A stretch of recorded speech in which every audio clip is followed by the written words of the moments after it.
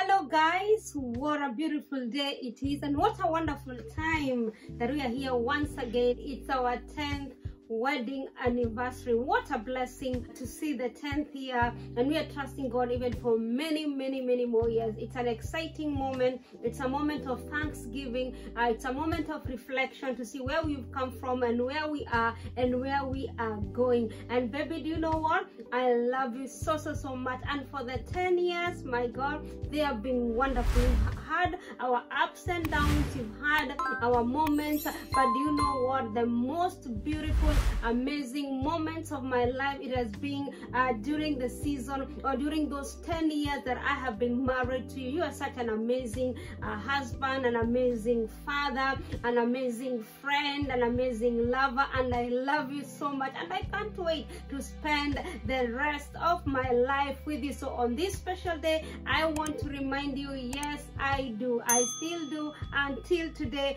and I will continue to do life with you. I love you, I love you, I love you, I love you, I love you so much, honey. You are the best. You are just amazing, and I just lack words even to describe you. My God, wow, even the dictionary is not enough to describe who you are to me. I love you so much, my baby. I love you so much.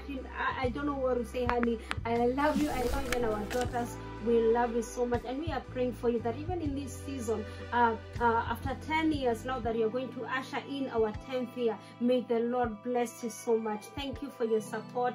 Thank you for your love. Thank you for your encouragement, and thank you for standing beside me, pushing me to be the best version of myself. So may God bless you so much.